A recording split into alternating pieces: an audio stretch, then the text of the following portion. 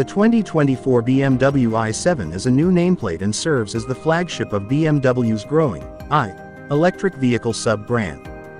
The only version of the i7 offered by BMW is the all-wheel drive xDrive60. The i7 is a limousine-like luxury sedan that can be configured to pamper rear seat passengers with the optional executive lounge package.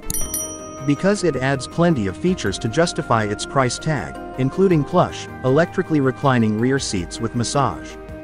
The i7 uses a similar electric powertrain set up to its newest EV SUV, the X, with two electric motors, one driving each axle, delivering a combined 536 horsepower.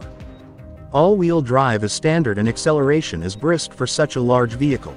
Expect the i7 xDrive60 to hit 60 miles per hour in 4.1 seconds.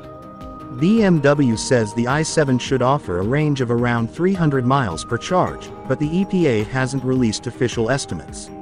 The car's large 101.7 kWh battery pack can be connected to a DC fast charging station and is said to be able to add 80 miles of driving range in just 10 minutes with the connection.